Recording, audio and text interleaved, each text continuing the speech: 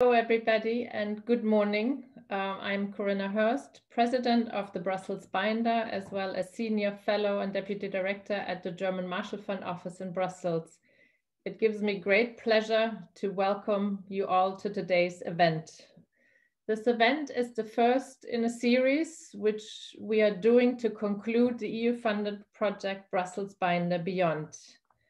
The German Marshall Fund, the Brussels Binder, and the think tank Bruegel, as consortium partners, have been working for the last 2 years to share the story and experience of the Brussels Binder, the first publicly available database of women policy experts, to create more databases in Europe and develop practical tools and networks to make it possible that more women can be visible in policy debates and in the media, commenting on policy shaping and making. However, in this process, the Brussels Binder as an organization itself has become aware of the need to reflect on how well we as an organization are doing on diversity, equity, and inclusion. And today, at the first anniversary of George Floyd, really provides a fitting moment to elevate this discussion also on a European sort of level. And the European Union plays a crucial role in raising awareness about policy issues in that realm, as well as opportunities. And the European Commission itself is instrumental in setting agendas and proposing guidelines. And it's no different when it comes to diversity, equity, and inclusion.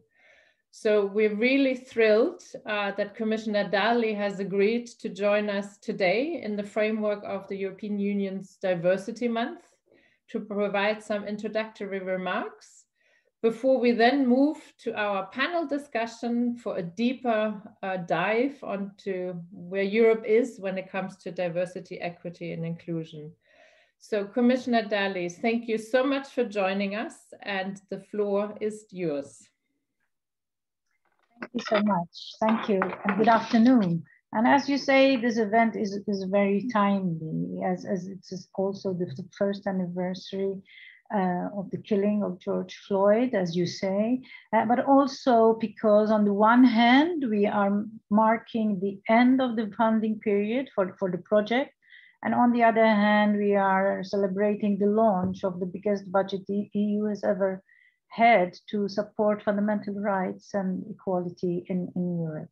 So the allocation for the next 7 years totals 1.55 billion euros.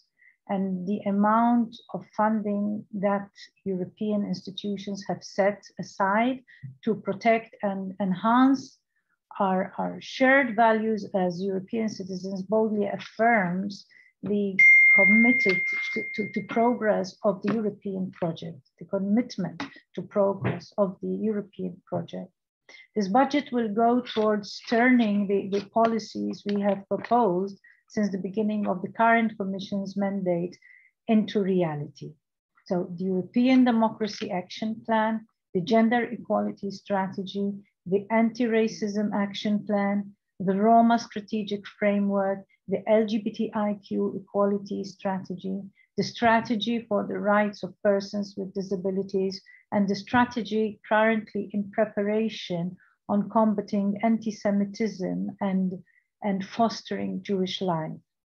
As calls for proposals are now open, the Brussels Binder Beyond the project should serve as an inspiration to others in terms of what can be achieved. You have successfully brought together over 80 like-minded organizations and think tanks and have one of the most valuable databases of experts in Europe today. I hope that you keep this work up and keep inspiring others. As a civil society organization, you are also an excellent example of the power of community. It is exactly this that can unify at a time of polarization. In fact, the European Parliament and Council actually chose to increase the budget for the Citizens' Equality, Rights and Values program we are launching today by over 900 million euros.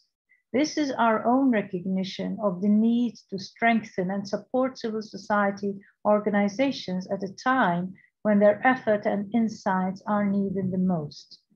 Meanwhile, the EU's institutions must continue to stand strong when the values of our citizens are challenged. Symbols matter because they show what we stand for. For instance, the European Parliament's declaration of the EU as an LGBTIQ freedom zone was an important political stance. As Mr. Bodnar said during an event we both spoke at in Warsaw this month, public statements such as this make others realize where the right side of history is. But it is true that even the best resolutions cannot replace legal measures where the EU has competence. So I can assure you that the Commission will be proposing legislation wherever we need it to protect our citizens. Later this year, for instance, we will be proposing the addition of hate speech and hate crime to the list of EU crimes, including when directed at LGBTIQ people. We will also be putting forward legislation to fight gender-based violence while we try and remove the obstacles to the EU's accession to the Istanbul Convention.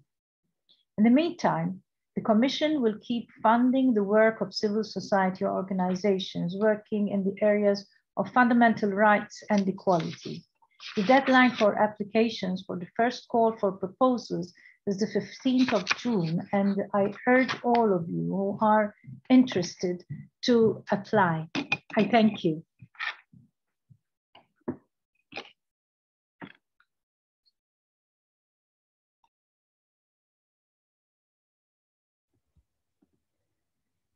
Wonderful. Well, Commissioner, thank you so much for your remarks. I think that that really gives us a nice jumping off point for our panel discussion here today. It's wonderful for you to make time for us. And I'm very much looking forward to our discussion. And I'm Anna Mulrine Grobe, and I'm delighted to be moderating this wonderful panel on diversity, equity, and inclusion in the EU. It's especially an honor because, as we said, to be kicking off this series of events to commemorate the wonderful work that the Brussels Binder Beyond Project has done these past years. So it's one of a series of great events that's going to be taking place over the course of the week, along with partners at the German Marshall Fund. And yeah, the point of their good work has really been centered on finding practical solutions moving forward and best practices. And I'm looking forward to exploring all of these in the realm of DE&I with all of you today, particularly since we have such a great panel to discuss all of this with. So joining us today, we have Adam Bodnar, the outgoing Human Rights Commissioner or Ombudsman for Poland.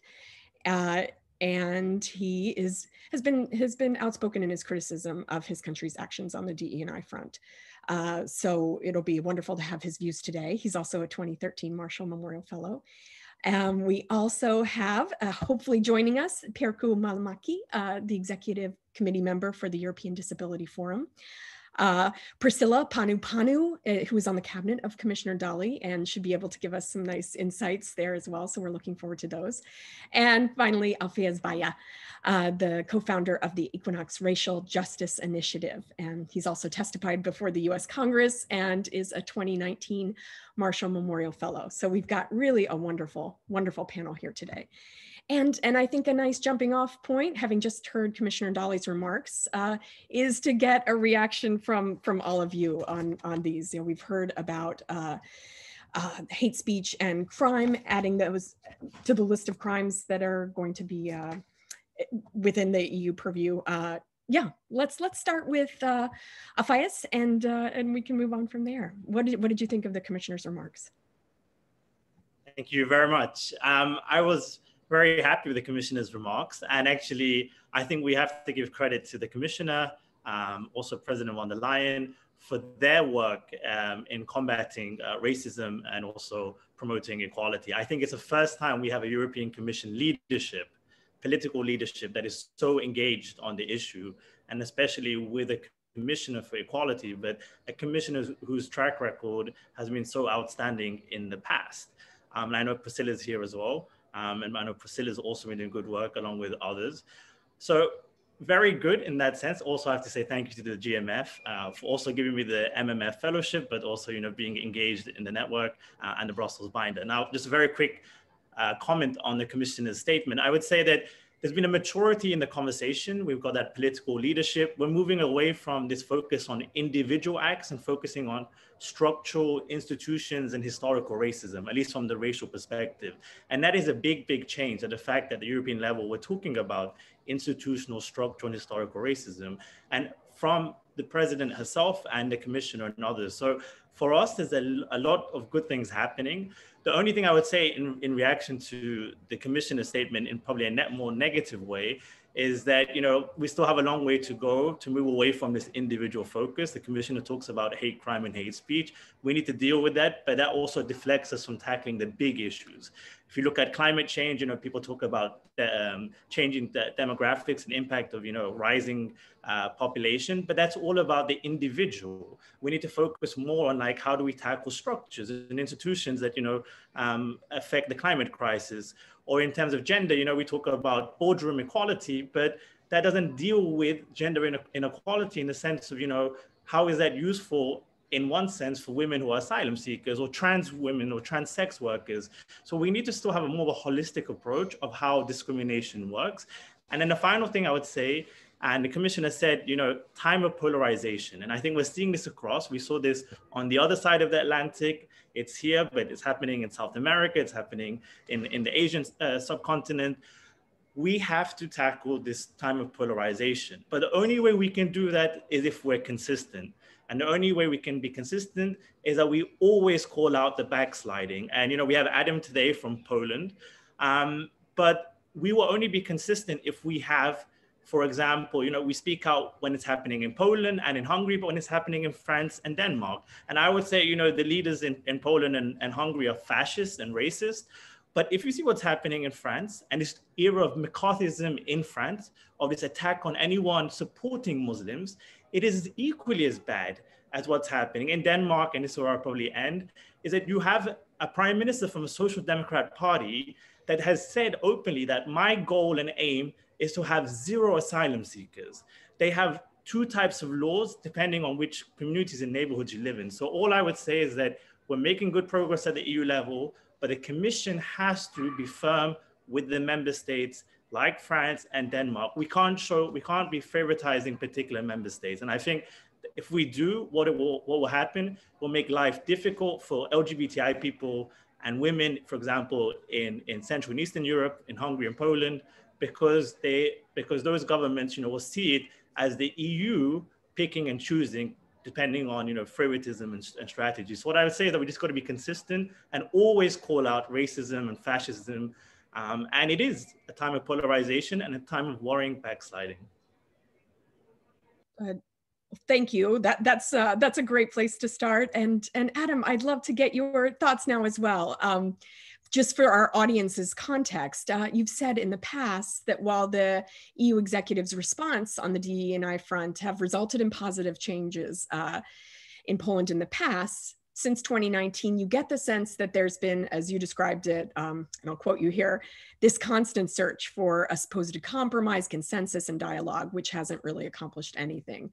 So do you still feel this is the case? Does anything you've heard today or this during your previous panel with Minister Dalli change your mind in this regard? Thank you very much for inviting me to this panel. My comment was more about rule of law, I would say, than just diversity, inclusion, and equity. Because when it comes to judicial independence, I think the Commission may do more simply when it comes to Poland. But in this context of today's conversation, I would like just to concentrate on those issues and points that Commission may do in order to strengthen the capability and the power to act within this frame.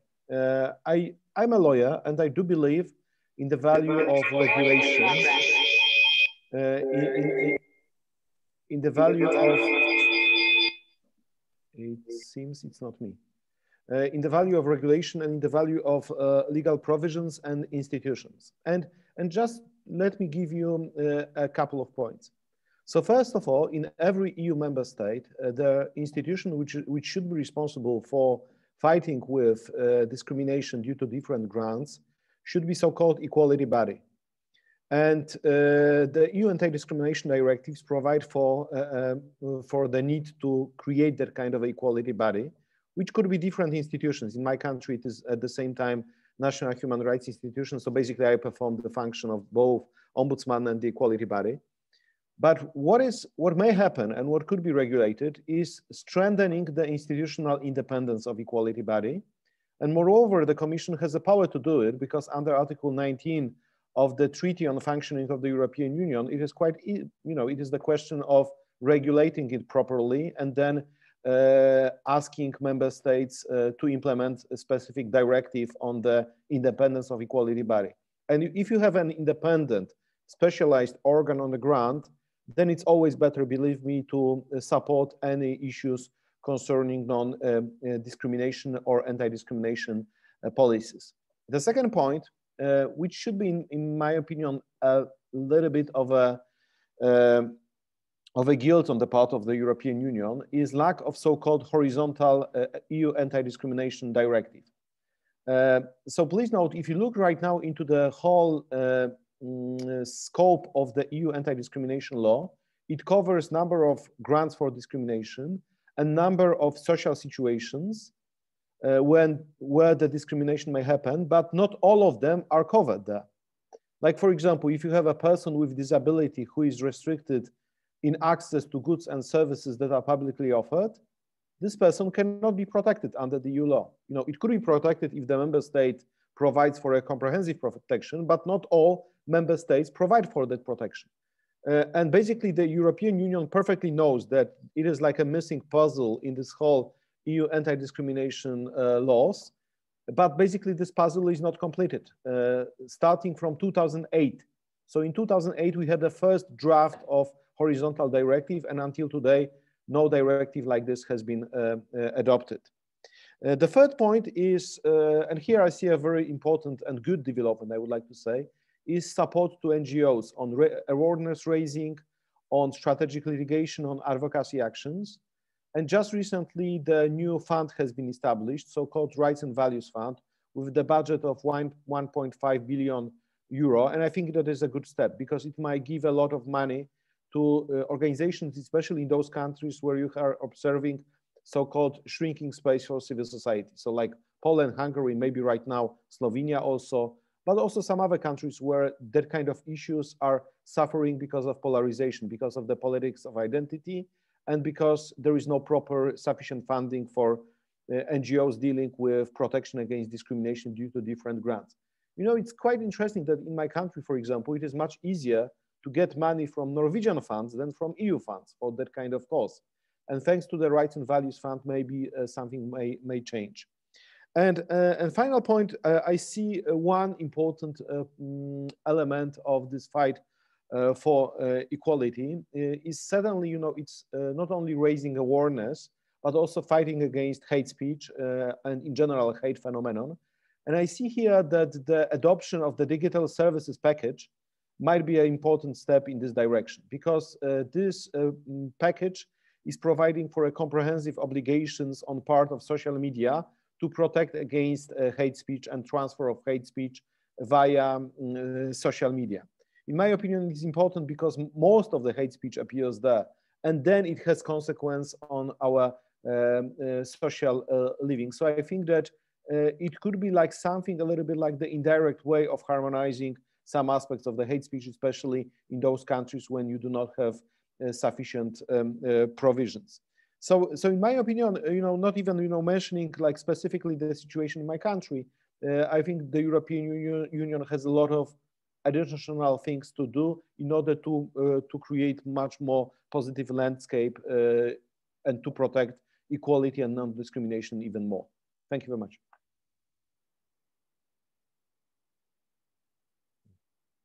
Unmuted now. Wonderful. Thank you for those thoughts. And Priscilla, Mpanu, turning to you, I'd love to get your thoughts just on all the comments that, not every single one, but what struck you about what we're hearing from Adam and Alfiaz so far?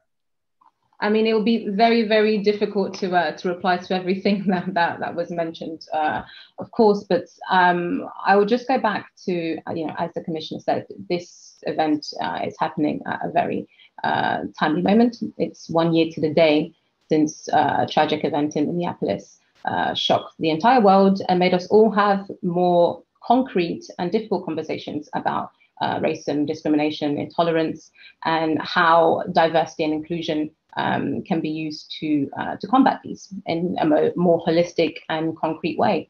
And since then, we've seen our mandate grow from the adoption of the European Democracy Action Plan, the Anti-Racism Action Plan, the Roma Strategic Framework, the LGBTIQ Equality Strategy, the Strategy for Rights of Persons with Disabilities, and the upcoming and currently being prepared, the strategy on combating anti-Semitism and fostering Jewish life, but also the allocated funds to making all of this into a concrete reality. We're really in a pivotal moment.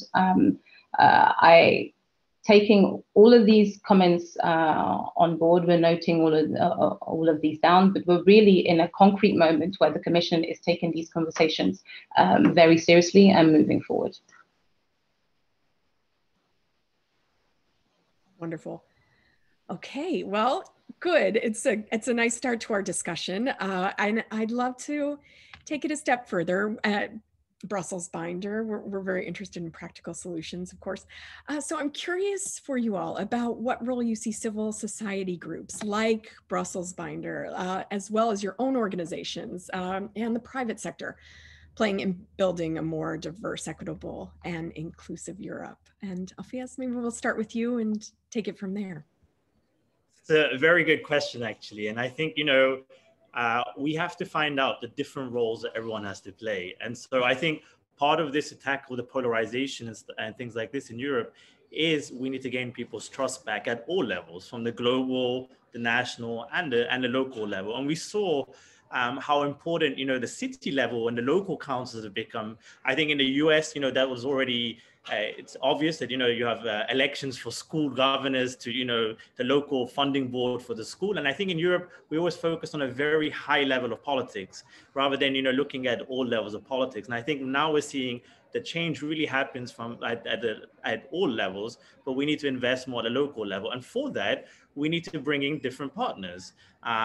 So, you know, we need to bring in civil society, corporations, and government together. And COVID is a good example of this because at least in my country, in the UK, when we had the first lockdown, it was really civil society and the trade unions who came to the government and said, hey, we need to put in some sort of scheme to support people in their work, you know, so people who've been laid off. So the furlough scheme came as a result of civil society and civil society pressuring the government with the trade unions. And likewise, we saw the business community respond and say, this is exactly what we need. And then if you go forward now with the vaccine rollout, you see how, you know, government working with a multinational corporation like the pharmaceutical companies, working together to get an effective vaccine and then to roll it out, which required community support, civil society support to target the groups at most at risk and stuff.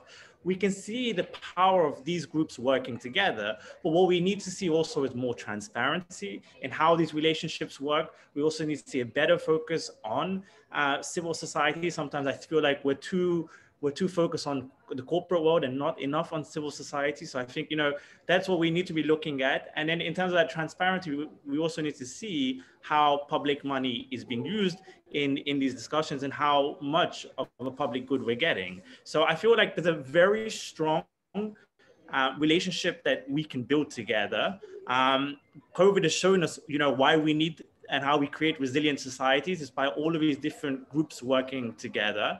And we also realized, and that's probably where I end, is that complex challenges can't be solved or tackled by one actor. You know, you need a changing constellation of state and non-state actors working in different formats at different times to solve complex challenges. And I think that's the one thing that I'm seeing now as a reason to be optimistic, is how we can bring the different groups together and, you know, see how we can deliver change and those accelerators that will make our society better. And I think this also goes to the point of Adam, is that across Europe, we're seeing, you know, shrinking space for civil society. And I feel that from the Commission, we need to see even more support for civil society, not just financial support, because of course financial support is great, but we need genuine support in terms of political support, protecting civil society, whether again that happens in Hungary or in Poland, or we saw in France with the CCIF being closed down as part of this, what I would say is McCarthyism in relation to Islam in France. We need the Commission to always call out the shrinking space for civil society. And sorry, where I will end here, and I'll show why that can be so problematic, is I think maybe 6 weeks ago, you had the French Minister of Interior ask the EU not to disperse funding for a group who had met the requirements of the EU funding proposal on anti-Muslim hatred, but the Minister of Interior had said that, you know, these groups who are working to combat Islamophobia are going against the values and actually a threat to the French state. And so what we need is to see the EU really speak out, because what's happening at the national level is slowly coming to the European level. And I think this has happened on LGBTI rights, where we see the pressure from the national level now coming on to the independence of EU funding. So there's a lot of work we can work to that support. Great, great. Now, Priscilla, I'd love to hear your thoughts on this front.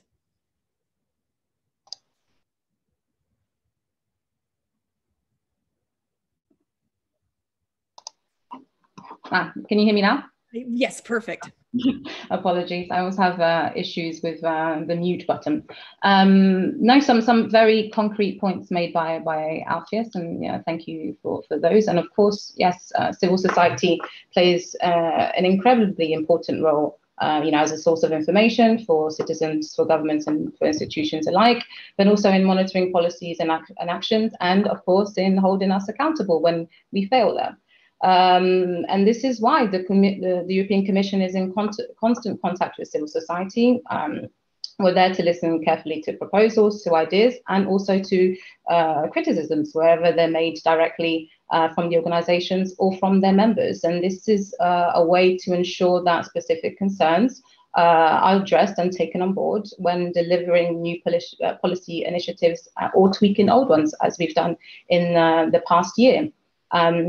And of course, as mentioned, yes, the Parliament and the Council have already chosen to increase the budget for the Citizens' Equality, Rights and Values programme by launching over 900 million euros. This is our way of showing recognitions that we need to strengthen and support civil society organisations at a time where their efforts and insights are needed the most. Great, thanks, Priscilla. And Adam, let's turn to you. Your thoughts on this front. Okay. I think when we are talking about civil society, we should take into account two factors. The first one, what are the typical possibilities of action by civil society? And the second, you know, how the landscape of NGOs is shaped in contemporary Europe. When it comes to the typical methods, we have methods of monitoring of activities of different state bodies, advocacy actions, strategic litigation, raising awareness. More or less, these are basically those methods at the disposal of different kinds of NGOs, and they could be applicable in the context of fighting for equality. Of course, what could be important in this context is also the role of, for example, employers or organization of employers, trade unions in terms of promotion of different values relating to equality, as well as religion or church organizations. But I think that we should remember that right now, because of the politics of identity, we observe in some parts of Europe, at least, a civil society which is very much divided along the political lines. So there is one professor from Harvard University, from the Center of European Studies, Professor Grzegorz Ekiert, who has published an article in which he claimed that we observe so-called pillarization of the civil society, which means that civil society is like within pillars along the lines as major political parties in each and every state.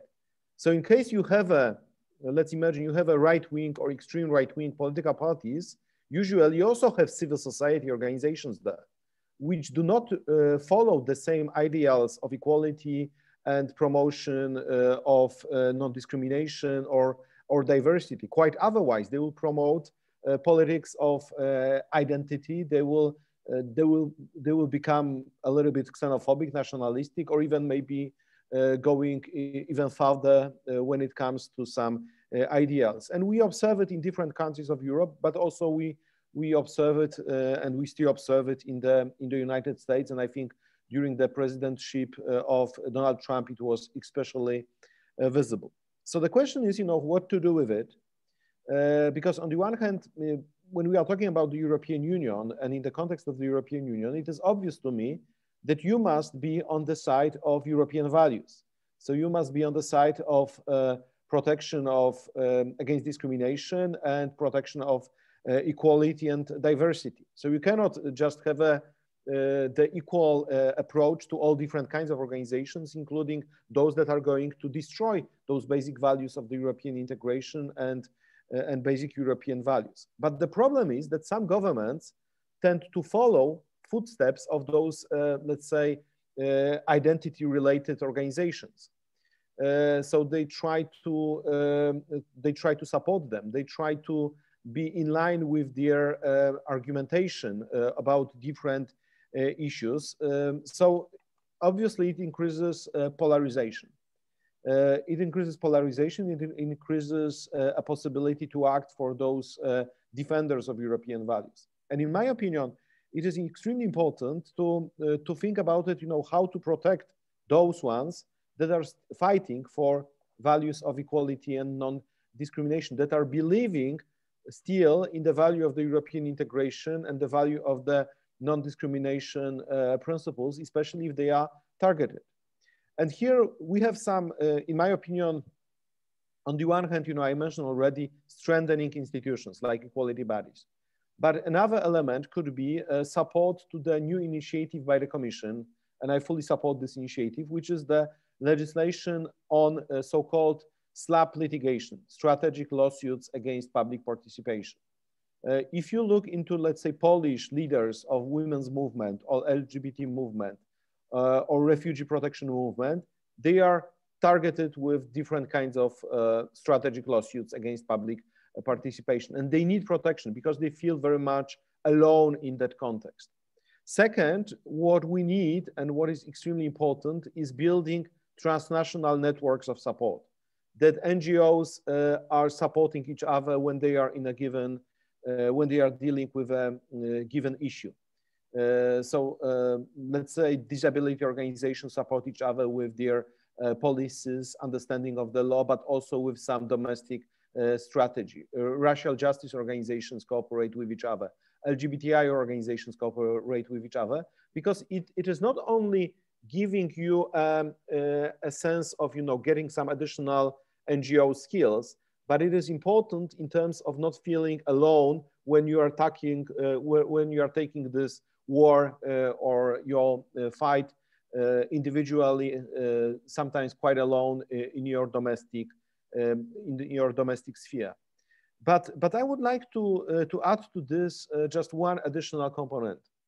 One of the problems we face in my country is adoption of very egregious, and I regret that I must tell you about this, so-called resolutions of some local communities against so-called LGBT ideology. So it was a little bit like the invention created by some right-wing NGOs in Poland in order to protect like the traditional notion of family. So they have convinced some local communities in Eastern and Southern Poland to adopt resolutions against LGBT ideology. And there were a number of actions taken concerning this, including the resolution by the European Parliament, which was referring to this indirectly.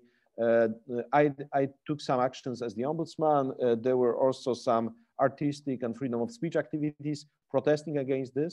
But there is like one additional element, which is, I think, not very well known, which is the bilateral relationship, not between states, but between particular cities.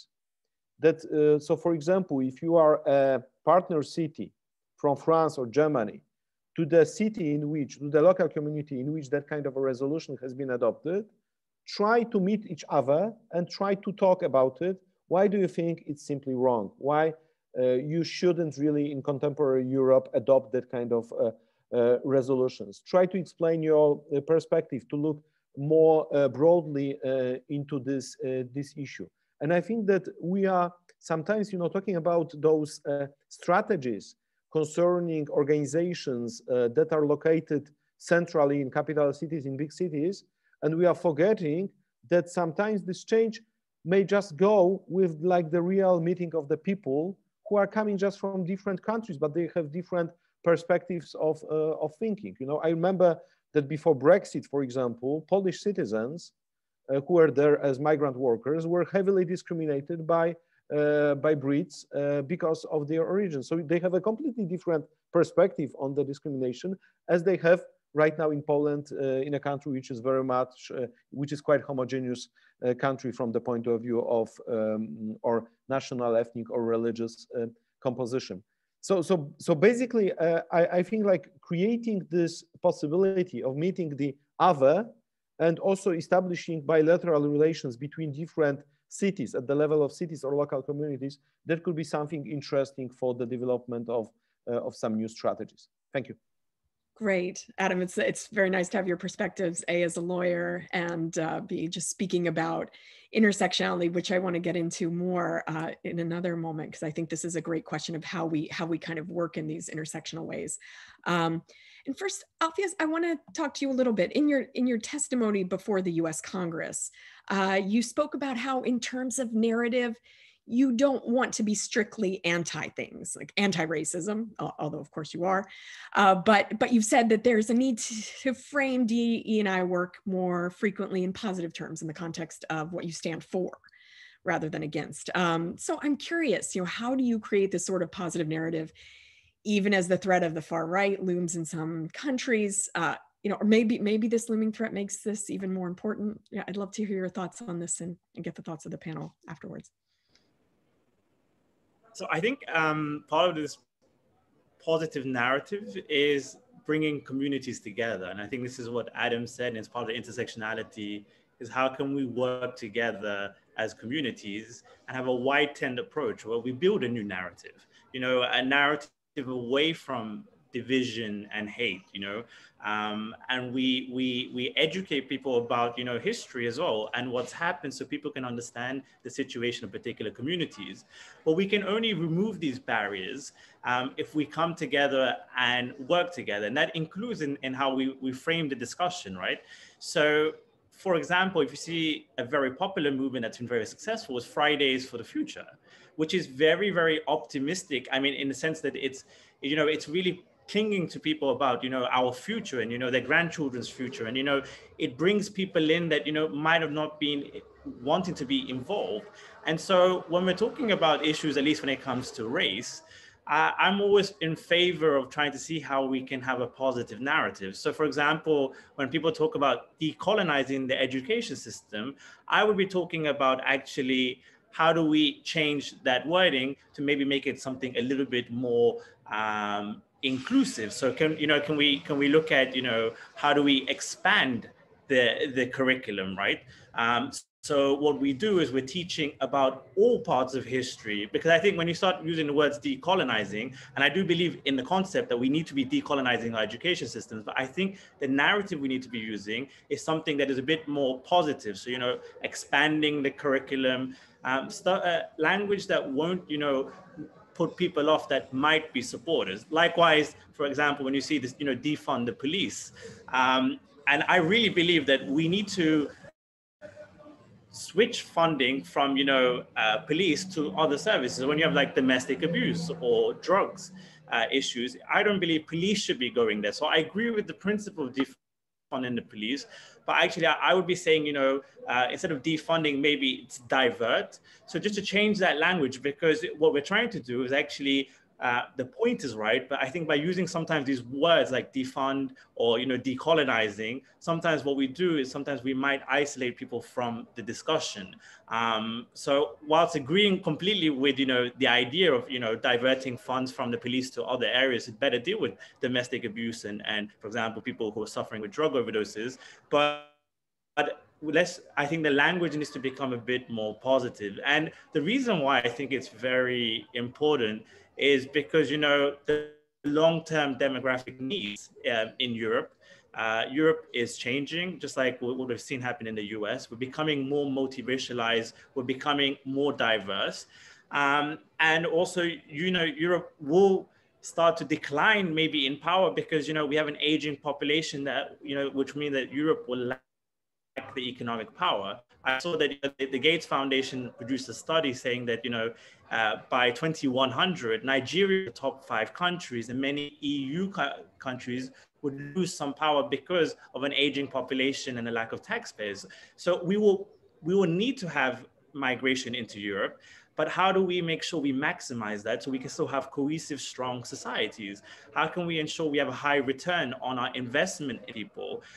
You know, and so what we need to do is somehow create this new coalition. And I think that's where what we can see what happened in the US with President Biden's election is that, you know, we need to bring racialized people, LGBTI people, you know, in poverty, working class people, all together in a wide tent approach. And the only way we can do that is if we start to look at the narrative and sort of change the narrative to something that is a bit more inclusive, a bit more, you know, inclusive of everyone, but also, you know, the people who are our opponents, they will struggle to actually break down these arguments because how strong the narrative is. And, you know, this is how we can change. This is how we can overcome that polarization. You know, and if you look at what's happening with President Biden and his administration, they've understood the power of inclusion and benefits. And I would say also here, and I give the Commission credit, is that the Commission is also trying to do that. I see that from President von der Leyen, I see that from Commissioner Dalli, but also this new office that is set up on diversity and inclusion to improve the representation in the institutions. And, you know, that is good steps forward in terms of how we can, you know, build a more inclusive society, but also in terms of changing the narrative. And I think, and for racialized people, this is very, very important because, you know, I think when we see the institutions start to represent us, we will have automatically more trust. When I see Presilia, for example, in the cabinet of the commissioner, it gives me great hope. It gives others from my community hope that, you know, we can start to be involved. And one of the biggest things I see and the problems I see in my communities is that people just don't trust government and they don't trust the institutions. It's because they don't see people like them. And I think, you know, what we need to do is see how we can use that representation, you know, that trust and actually say to people, no, these institutions actually work for you. I'm a big, big believer in government. I really believe in the power of the state to harness everyone's potential and to achieve maximum efficiency. So I see the state as a great enabler. I see the biggest accelerators for change coming from government together with civil society. But I think to do that, we need to start seeing better representation so we can have more trust. And also, and I'll end here, is the narrative needs to be led also by the state together with civil society and with business and others. But we need to see that positive narrative, which will then, you know, inspire others and get more people involved. And I think at the commission level, we're seeing that now from President von der Leyen, from Commissioner Dalli. The language is very, very good. It's very inclusion focused language. And I think that is good. There are still some issues and I think we made them clear, but we're seeing good progress on these things. Great.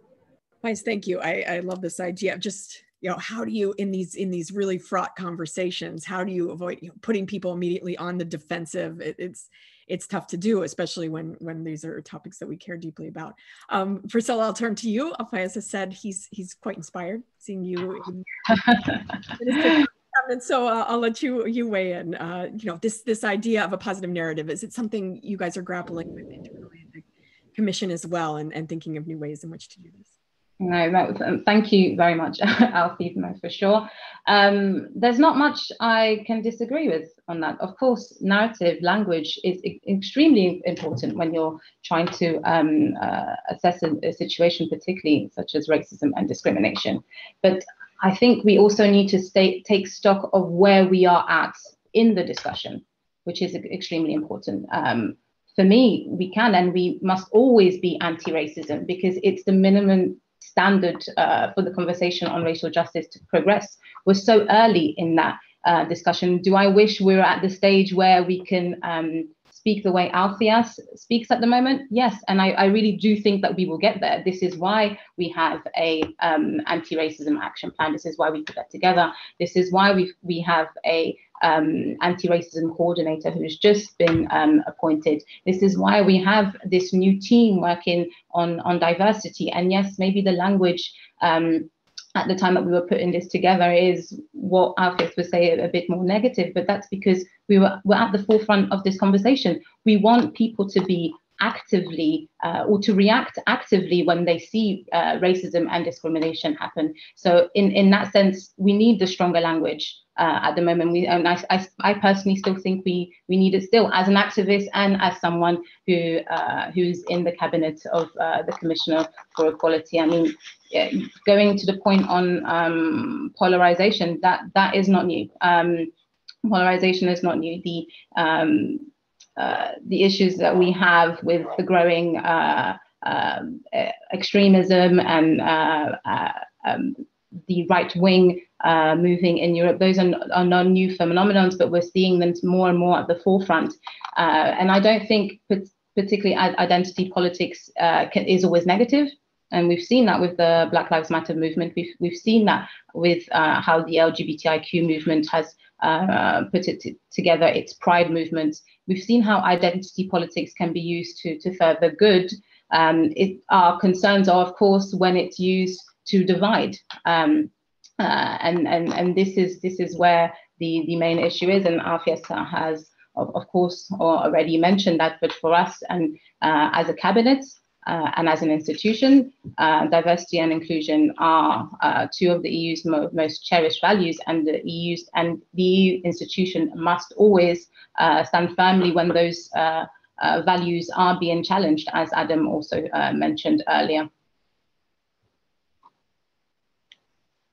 Unmuting. Wonderful. Great, Priscilla. And I just want to take this moment too to say we're still hoping Pirkko will join us. We would love to have her her thoughts, particularly in her work with disabilities in this community. I think be really interesting to have her thoughts on intersectionality as well, which we're going to get into shortly. So I'll keep you guys posted. We're still hoping she can certainly join us at any time in this panel. And Adam, let's turn it over to you. I mean, you know, can we change this narrative? Can we kind of talk in ways that are not necessarily particularly, you know, I mean, a country like yours, we're seeing rolling back of women's rights, LGBTQ rights. You know, what's the role of this this kind of more of a positive narrative there? Is there one? You know, it's quite difficult to answer this question from this perspective of a country where those values are subject of constant attack and undermining. So when you have a lot of negative narrative regarding, in general, non-discrimination principle and equality policies. But I think, you know, when you are living in this environment, you start to think about some new strategies, new friends, new alliances, which is always good, because I think the problem is when you are taking those values as granted. And I think for many years in my country, and I think in general in Central and Eastern Europe, some of those values that were connected with equality and non-discrimination were treated as just something obvious, because it is a part of the civilizational change that was happening in a country. And we didn't, I think, make enough of effort in order to fight for the real understanding why those values are needed and why diversity is important in your daily life. And it seems to me that the pressure coming from right-wing or nationalistic groups gives you this additional understanding why you must do much more than expected from you in order to fight for those values. And I would like just to come back a little bit to one of the narratives which is, in my opinion, missing in debates. It was mentioned by Alfiaz in a short way, but I think we should come back to this. I think the tragedy of the Second World War and the language of the Universal Declaration of Human Rights. The Universal Declaration and the concept of dignity and the concept of equality appeared as a result of barbaric acts during the Second World War. Because of Holocaust, because of massive dispersals and evictions of people, because of genocides and really great tragedies in our world. And you know, what happens is that, you know, right now we observe that kind of challenges also. You know, the practice of the International Criminal Court is a good example, you know, on a daily basis, what could be the result of hatred, where hatred leads to. And I think it is quite important, in my opinion, to connect those acts of violence that happen in all different parts of the world, which are subject of criminalization by domestic courts, by such tribunals like ICC, and also our historical experiences coming from the Second World War, coming from Rwanda, coming from Sierra Leone, Cambodia, other countries, and just to give to the people, to the regular people, the understanding why you need to protect rights now, because it is one of the ways not to get into such trouble as it happened in the past. It also applies to LGBTI protection. You know, quite often in my speeches, I mentioned, for example, the tragedy of the LGBTI persons during the Second World War. They were also in concentration camps. There are books about this. There are memorial plates in Berlin and in other places in the world concerning the fate of LGBTI persons during the Second World War. We have the example of Alan Turing, the English genius who has been badly treated because of his sexual orientation. So let's, in our narrative, let's try to look into the past, not to forget, not to treat this whole discussion as just, you know, trying to find some new ways of understanding things. You know, if we look to the past, we might find quite easy answers to all different questions, you know, why we should take about those values. But I think our role is to get through with this message to the young generation, because for them, talking about history is like another fairy tale. So, for example, I think like going to all different places of memory, of remembrance, is an important step in order to build this awareness that those things really happened, and they are not just, you know, from the history handbooks, but they really they happened really on our earth. Thank you. Wonderful. Well, Alfiaz, I know you'd like to weigh in as well. I'd also I'm going to have you weigh in, and then also to welcome Pirkko, because I think she's joined us. And Pirkko, you're welcome to, yeah, put on your camera and mic. I'm not sure if you're hooked up yet, audio. Yes, thank you very much, and my deepest apologies. The reminder mail was among 1,000 spam messages for some reason, and I was completely sort of mixing up the times. So my apologies to everyone. I'll put on the camera for a while. Don't be alarmed. I'm in full health, but I need to rest a bit. So that's why my habits, my outward look is not so well put now, but I'm very happy to be here, and apologies for being so much late. And if you allow me to say also as a key message following from the last speaker, that it is very, very important to recall that the whole horror of the Holocaust started with people with intellectual disabilities in Germany. They were the first group to be tested on this idea whether people would accept the eradication of some members of society. And that is always very important to keep in mind, that disabled people, together with other minorities, are often those who are the first to be considered not worth protecting anymore. Pirkko, it's so good to have you here. I'm glad you could join us. This is wonderful, and I know that Adam has just said he has to leave us at 1 for another meeting, so we'll miss him. And thank you very much. Thank you. It's been great having your thoughts, but I'm glad now we have Pirkko too to weigh in. So thank you very much, Adam. Great having you. Great to meet you, and thank you for your insights. And I think this is a really nice time to get into questions of we've spoken a little bit around intersectional work in this field, and certainly our work at Brussels Binder has been geared towards bringing more women into discussions, as well as panels like this one. It's also been a group that it's been pointed out is pretty white and middle class. One of a number of groups who have a fair amount of work to do on the intersectional front as well. And so I would love to hear what you guys are doing. And maybe Pirkko, it's a nice chance to start with you. I mean, this nexity between diversity and within the disability community too. Yeah, and I'd love to. My camera obviously doesn't want to show me to you. I will send a picture. We're happy to have your voice. I'm afraid that my camera is not now.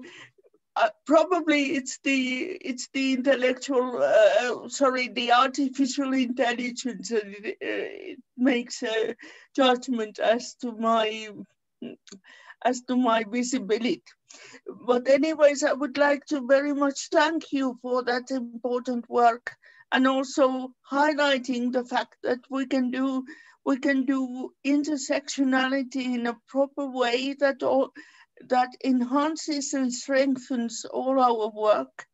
That is what I think is crucial, that intersectionality is more than just the stereotypical, almost jokingly given answers where you just add upon a protected characteristic and end up with a very rare individual.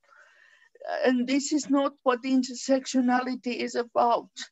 Intersectionality is about recognizing that we have many identities, we have many facets in our identities, and we may be discriminated on the basis of various grounds that interact and also compound each other in a way that increases exclusion and makes the discrimination even more difficult to combat.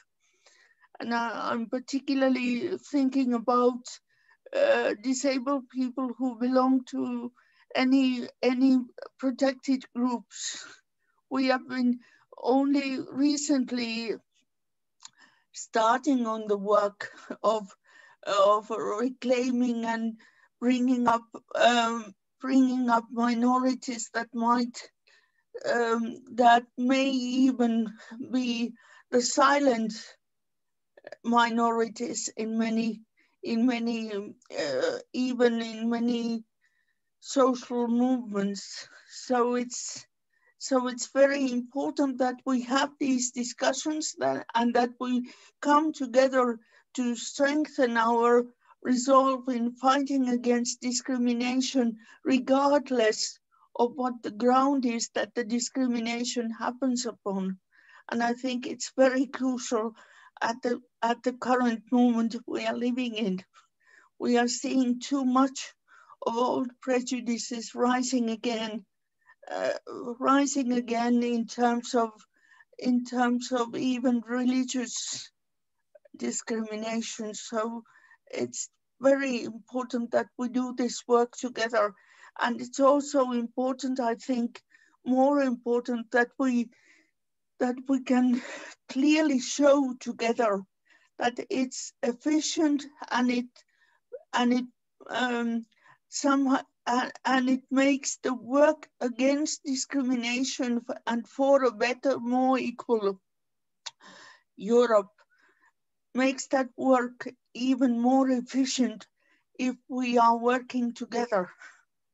And that for me is the most important part of intersectional work, that we learn from each other's experiences, we learn from the realities of daily life, what kind of barriers people face, attitudinal, psychological, even physical barriers for entry into society. I just read before this a very sad news from the European Court of Human Rights, which tended to say that not all disabled people are eligible to vote. And that is something that we must keep in mind, that all of these discriminations and exclusions that happen in society, they take away our agency, our ability to advocate for ourselves and for our peers, and also for our colleagues who are facing different discriminations. No. Pirkko, thank you. That's given us a lot to talk about. I mean, I think, Alfiaz, also, this is something that you've really spoken about. I know in your testimony before Congress, it was also a topic. Yeah, I'd love to hear your thoughts on what Pirkko just said and how you're working in this realm as well. Thank you very much. Can you hear me okay? Because I think I'm having some issues with my internet connection. Yeah, it's okay. I can hear you well. Perfect. So I just probably want to just go a little bit back to the conversation we're having before, and then to come to what Pirkko was saying, but in the same vein.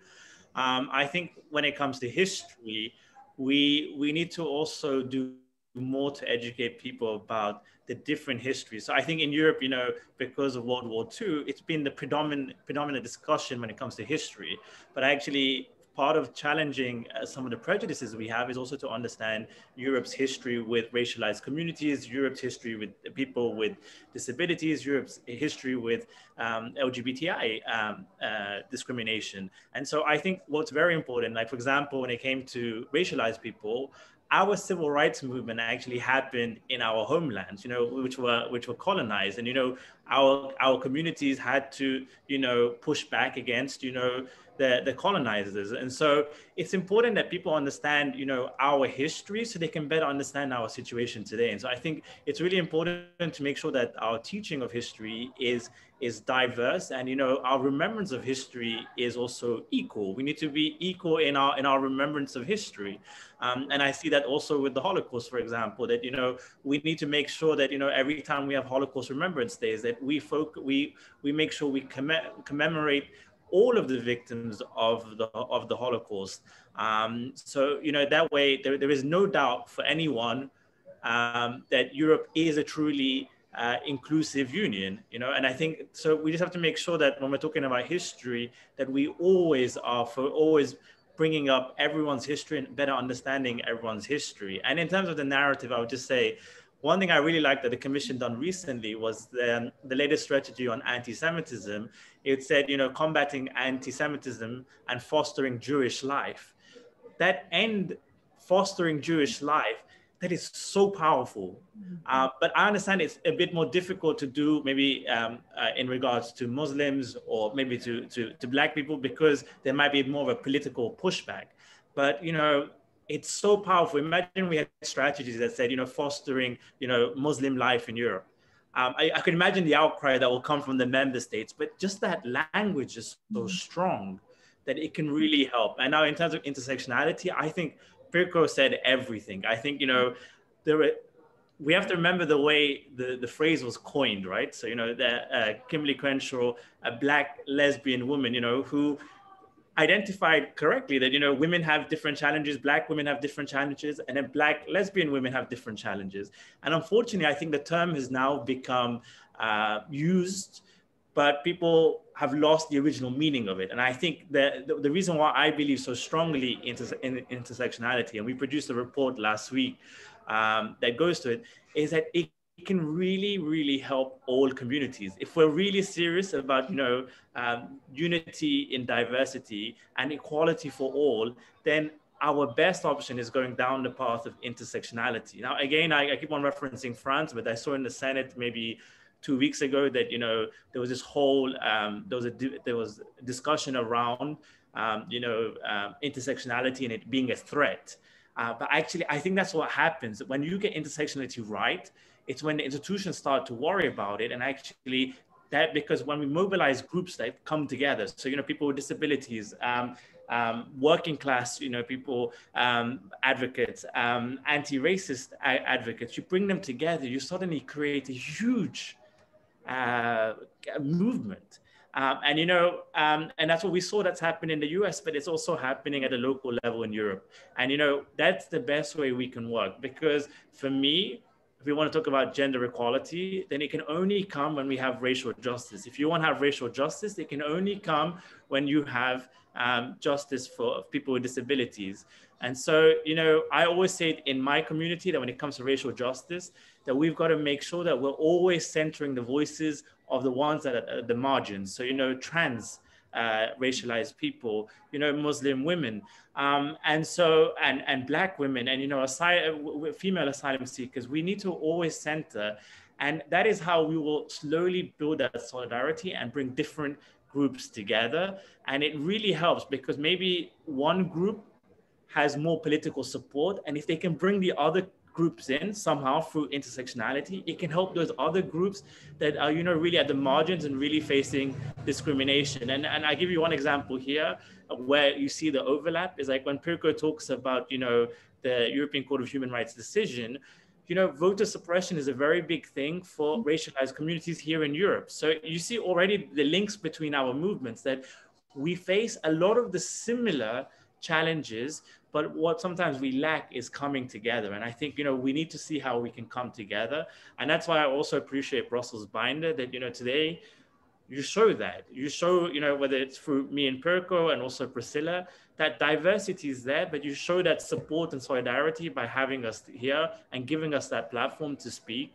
And, this is the way we need to be moving forward. And I will make a vow, and I've always made this vow, that we're not equal to, none of us equal until we're all equal. And so therefore, for me, in my advocacy, it's equally as important for me to achieve racial justice as it is to achieve, justice for people with disabilities. And, my work won't end with my communities getting justice. It's about every community getting justice. Oh, thank you. I am so enjoying this conversation.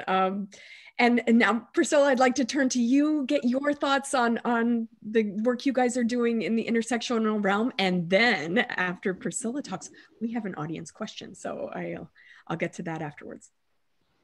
I mean, what can I honestly add to what Pirkko and Alfiaz have said? They've really encompassed this issue in the best light.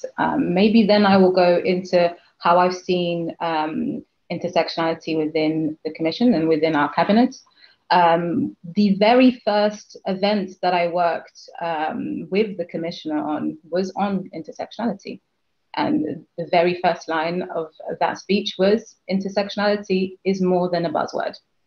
We have to go beyond the word and its popularity at the moment. It's the cornerstone, it became the cornerstone to all of our strategies going forward. So from the gender equality strategy to the anti-racism action plan to the LGBTIQ strategy, to the Roma strategic framework, and going forward. So in that sense, really looking at the experience, for instance, me, a Black woman from a low-income background, how does my experience differ from that of a white man from a Roma background with a disability? And how the different elements of our identity mean that we see discrimination and intolerance in all different ways. But then go beyond just our Union of Equality strategies. We also have the Task Force for Equality, who then looks at all European Commission policies, from trade to food safety to the environment to fisheries, all of the our policies, and see how equality and intersectionality is embedded in that. And we do this on a weekly basis to see how we can influence all of those policies too. So I think there's not much more I can really add to that on what we're doing, but intersectionality is really the core of our work as a Union of Equality. Great. Priscilla, thank you very much. And so let's get to our question. Now this is from Fardia Hussein. Please forgive me if I have not done a good pronunciation there. And she weighs in, she said she's super happy that the Commission and the institutions are actively engaged to be a better reflection of all EU citizens. However, she says we're far from there. And the Human Rights Office itself does not represent society as it should be, although the language is becoming more inclusive, but both internal and external communication, she feels, needs improvement. So she said we have more instruments at hand, but we need more courage to implement these. So she wants to know, what do you think we as average staff within the organization, so not those in power, but staffers, can do to move forward to bring about the cause of diversity, equity, and inclusion. So those kind of working within the system. And hopefully I've done justice to your question, and I'll let the panelists take over. I'm happy for you to go first, Priscilla, because you're part of the internal staff. So I'll let you. No, I mean, I really like this question. It's a tough question to take on, particularly, you know, as someone who works in the Commission itself. I just have to walk outside the door and count how many people who look like me. And trust me, I probably won't fill one hand. So yes, of course, we're better reflecting the discussion. But we're a long way from really reflecting EU's diversity within the institution itself, and I'm sure also in business and in civil society. This is a conversation that is gaining more and more traction. At least from the Commission side, this conversation is becoming even more concrete in terms of us looking at ways to see how we can address the lack of diversity within our own institution. So not just simply putting these words in strategies, in communications on how things should be better outside, but looking at how we as an institution can lead this discussion by showing how we can do better within our own house. In terms of regular staff, that is, yeah, it's extremely difficult to answer. It really depends on the mechanisms that you have within your institution. I know that within mine, as someone who's in herself very, very vocal, seeing the lack of diversity, asking questions, seeing if there are surveys, seeing if there's trainings for higher for senior staff to know more about diversity, to learn more about what they can do about being more inclusive. These are things that maybe are in your institutions already, but I wanted to make the point of what we're actually doing in the Commission in terms of addressing this issue from our own house. Great. Priscilla, thank you. And Pirkko, would you like to add anything on this front? Yes, please. I was trying to even write to the chat, but I just wanted to highlight one example of this in a very practical way. The European Parliament has this stagiaire program. And within that stagiaire program, they particularly welcome stagiaires with disabilities. And I find that very encouraging and very important, so that the young people get the experience and get the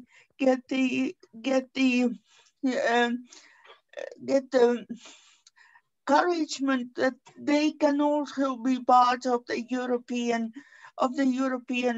network of how would I say, authorities. Particularly the stagiaire programs are important because they are the sort of entry level coming in, getting to know the institutions and gathering valuable experience for future careers. And also I know that EPSO, the selection office, has done a lot of work to improve accessibility of the concours, the competitions for European authorities. So that is important.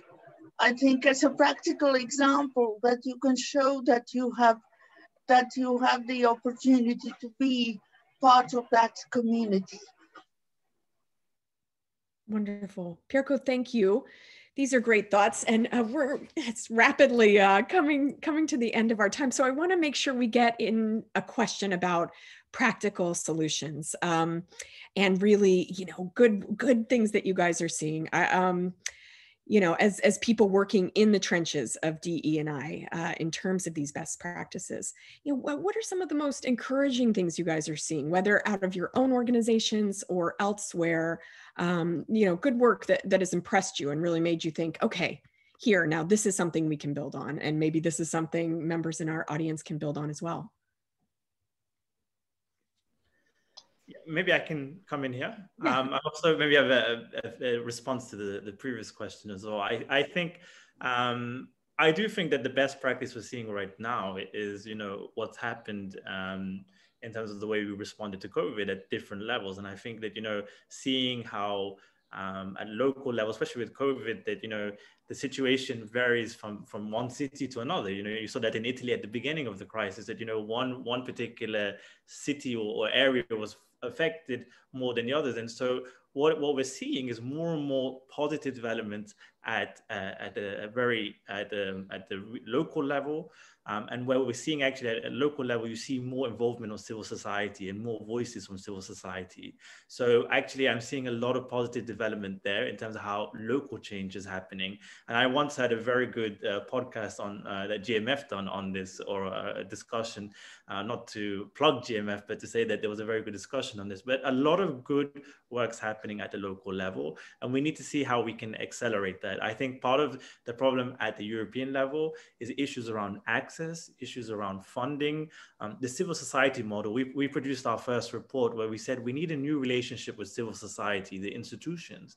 But what we need to also see is we need to challenge this orthodoxy of the civil society model. So right now we gravitate to big organizations with big funds, and we can apply for big fund proposals. But what we need to see is how we can actually go beyond that. How can we reach out to organizations that are smaller, organizations that probably aren't as well resourced? How can we bring them in a discussion? I think there's a lot still to do there. So we need to see how we can target those barriers. And so there's a lot of, and I think the other positive thing I would say is that, I just see what happened with Black Lives Matter, and it took the killing of George Floyd and an 8-minute video, but 20 years ago, we were not even able to make that video. So the police could do whatever they want. Now, because of social media, we can organize, we can strategize, we can come together. Social media also has a lot of bad things, and we've seen this as racialized people, but its power to convene and bring us together. Someone took a video of that police officer kneeling, and that video went viral. And suddenly we see in Europe this response from the Commission. We're seeing it, conversations, and we're seeing a younger generation that is in tune to this. And so I think what we need to do is how do we harness that support from the younger people into political votes? Because I think what we're seeing is that the political vote's still being monopolized by an older demographic. And I think that actually, if you see, there is a strong support for Black Lives Matter and inclusion. But, you know, it's just that we're not harnessing that support into political votes. And I think that's what we have to do at grassroots level, to organize better in our communities, to get more people into the election system. And sorry, I know I'll try to finish this in 1 minute, but I have something to say about the average worker in institutions. You can't imagine how difficult it is for racialized people here to talk about, but as a gay man, as a Muslim man, as a person, as a racialized person, it is very, very difficult in the European institutions to be the only one at times. And, you know, when you make a complaint, people don't take it seriously. They just kind of indifferent to it. And I see a colleague who's one of the participants, I don't want to name her, who's had a horrible time in the institutions because, you know, every time she's complained, it's been belittled and, you know, minimized. And I can't tell you how much that can affect people, you know, because of our prejudices. We're pushing away talent. We're pushing away knowledge. If you look at in the Foreign Service, you know, how great would it be to have a Foreign Service that has all of Europe's equal diversity? So when we go out to missions, to country delegations, we can be better diplomats because we might have a better understanding of the dynamics in those cultures. But because of our prejudices, and I have this one case of my friend who, let's say, is in an average level position, she's been completely let down by the institutions. And, you know, as a Black woman, we need to understand that the institutions still have a long way to go. So part of it is having this new office of representation, but how do we also create a safe space? I think we still haven't figured out that yet. How do we make sure these institutions are safe spaces for people with disabilities, racialized people, LGBTIQ people? This new survey will help. But how can we make sure that the institutions are safe spaces? Because it's great to have representation, and of course once we have more representation we'll be more in numbers, so we can, you know, push back a little bit more where we see racism. But right now in this transition where we still got some time, how can we make sure that the institutions are safe spaces? Because I don't want what's happened to my friend happen to someone else. And I'll just end here, is that I'm speaking from a very privileged position. I think Presilia as well, being in the cabinet, I worked for an MEP, but I think that the civil servants who maybe don't have that same level or the support of an MEP, we need to see how we can better protect them, because they are being let down. Thank you for those remarks. It's just really great food for thought. And so now I want to bring in just a couple more voices from our audience, and then I want to get to Presilia and Pirkko, so maybe they can kind of let's say jump off of what some of our audience members are saying and also give their own thoughts on good works that's going on in the trenches here. So we have from audience member Dory Wilson.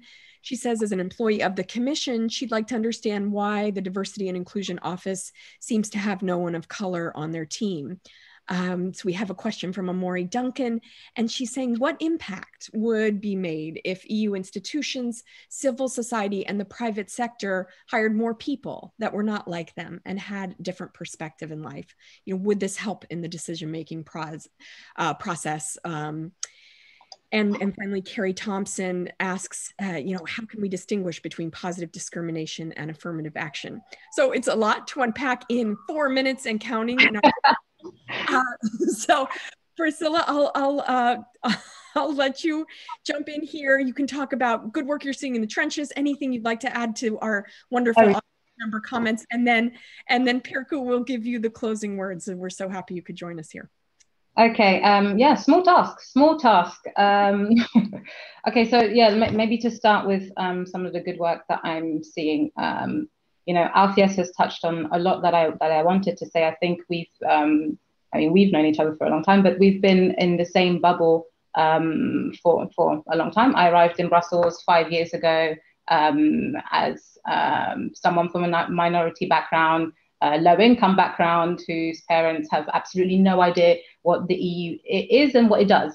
Arriving in Brussels in order to work on policies to impact the lives of people who look like me, and at the time having discussions, or the lack of discussions, because there were other things that were more priority, or these issues were not things that we spoke about at least 5 years ago. So what I would say is that in the past 5 years, it's been an impressive appetite to take on these difficult discussions and to tackle them. And of course, within the last year specifically, and yes, you know, as Alfiaz has mentioned, it took for a man to lose his life for the whole world to actually say, okay, we really need to take this very, very seriously and put actions together to stop things like this happening. Not exactly what should spur change, but it most certainly has. I also think the way civil society has mobilized around these issues, whether it is Black Lives Matter or the negative impacts that COVID has had, particularly on people of minority backgrounds, these things have made institutions stand up and take in and on board the comments being made and address them. Some of the other comments, now I have to look back and see what else I can comment on the diversity and inclusion office. Yes, I mean, that representation is important. I strongly believe that. I'm someone who hopefully encompasses that too. Our anti-racism coordinator, who would be the key person working on this, is from a minority background. She'll be leading the work on this. Someone who's extremely well respected within the anti-racism civil society sphere, and you know, for that reason, I think that we've done a very, very good job in terms of turning this around within a few months to get someone into the position to take on the work that this anti-racism action plan has landed on her lap, which is huge. And then the final comment, can you remind me what the last comment was, so I can just make a quick... It involved, is there a way to distinguish between positive discrimination and affirmative action from Carrie? Sure, yeah.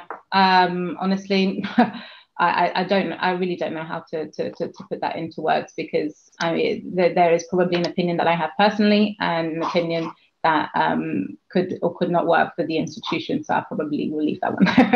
A whole panel in itself, I think. Well, cool. Thank you, Priscilla. And Pirkko, please, we'd love to hear your thoughts too on good work you're seeing in this field, and we'll let you have the closing remarks. And I think this is it. This is it, that we come together and we discuss this, and I was very empowered and excited to hear that there is now an anti-racism coordinator within the services. It's long overdue. But also, I would, if I would sort of look forward, what we could do more together is that we could more and more focus on the fact that the staff of the institutions would become more and more diverse, also in terms of age, and in order to be an accommodating and fully reflecting the diversity of the European nations, I think that would be important. I would also like very much to have some kind of continuation of the efforts that the various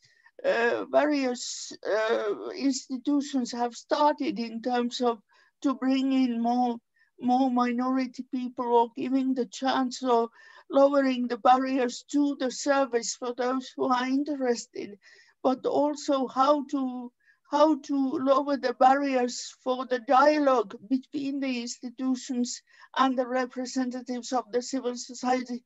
We are very worried at the moment of the shrinking space of civil society and some negative sort of pushback that we are having, for example, in the issue around women's rights and reproductive health, for example. So we have to be always aware that what we've achieved is not to be taken for granted. And although we now have this moment, this very tragic, following a very tragic event in that sparked the Black Lives Matter movement, I think we have to take hold of this opportunity and this time to bring up this discussion within the institutions, and also how to improve the ways to have a dialogue with the civil society, and how to collect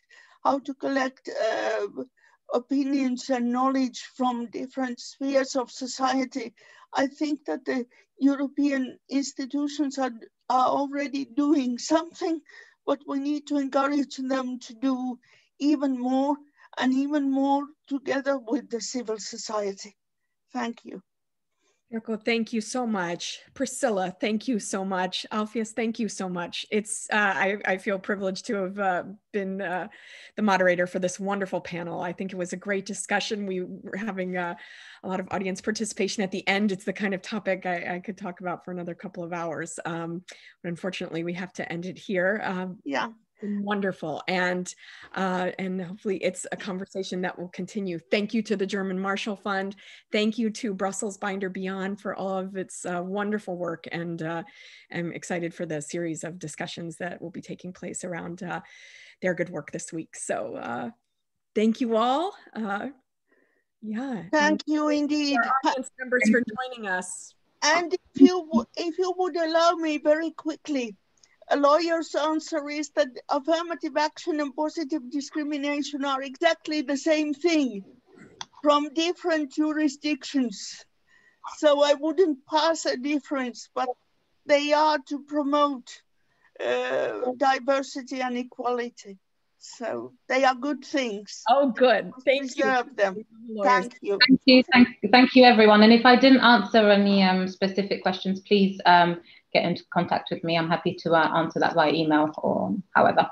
Oh, that's a really nice offer from our wonderful panel. Thanks you guys so much for this. Thank you. Good afternoon. Thank you. Bye-bye. Bye-bye. Bye-bye.